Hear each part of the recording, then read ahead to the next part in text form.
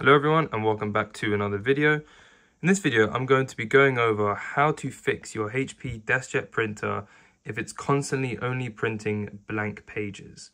This is a bit of an issue that a lot of people come across.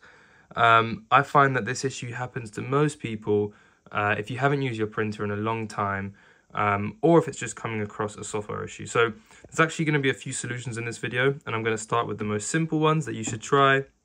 And then eventually they're going to get a bit more complex and they involve water and cleaning your ink cartridges. So let's get started with the first and most simple solution. So I've turned the printer around here, and the first and most simple solution is always to turn it on and off again. But when I say turn it on and off again, I mean to actually pull out the back cable and make sure that the printer is fully dead. In doing this, you will essentially allow it to clear any software faults that might be occurring, and this should allow the printer to kind of essentially reset itself. I would say give it 2 to 5 minutes when it's unplugged, and then plug it back in. So I'm going to go ahead and do that now. So it's been a few minutes, and the printer is now back on. But let's say you're still facing the issue. It's still printing blank pages. Well, probably what we should have had a look at first is quite important, and it is to actually check if the printer has ink. So quite simply, we're going to open the HP Smart app, and we're going to have a look. If your printer is connected to Wi-Fi, it will show up here on the right, you know, whether it has ink in it or not. You can check your printer status, but you can also check directly on the device itself. Sorry, I've got a bit of a shadow here, but you can see over there, my 2 ink cartridges are actually completely full to the brim, so I know that that's fine. And then it wasn't showing earlier, but now you can see on the app my estimated supply levels, so it's pretty full up. So yeah, so what's next? Well, maybe we should have a look at the actual ink cartridges themselves.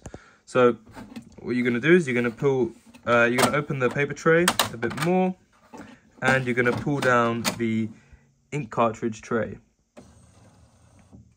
Here it is. Now on the left you have your multicolored one, or your tricolor as they call it. On the right you have your black and white.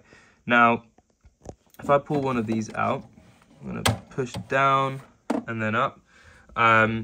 Teach you a little bit about this first. So this is the ink cartridge, and then over here is the actual printer head itself. So this is where the ink comes out. And the chances are, if your printer isn't printing any pages with any color or anything, the chances are there's probably an issue with the ink head here. So we can do a few things to actually test if they're working. So with your ink cartridge here, one of the first things we can actually do is just carefully dab it on a piece of paper. And as you can see, it should leave behind some ink. You can see, you can press it a little bit hard if you want. You can see that it's leaving some slight ink stains, which is actually a good sign. However, your printer may not be doing that, and that is not ideal. So if it's not doing that, what it could mean is that you haven't used your printer for a while, and the actual print head over here is has clogged up or is slightly dry. So what we'll do is we'll move on to our next solution, which involves getting some tissues and some warm water. So let me show you that now. Okay, so as you can see, I have my ink cartridge here, got a little bit of tissue, and I have some warm water. It needs to be warm water, that's very important. So what we're gonna do is I'm gonna dip just a tip in here, and always just a tip. And I'm just gonna give it a careful wipe down. And you can see some ink is coming off here. I'll be honest, this one is working, so it makes sense as to why there's some ink coming off.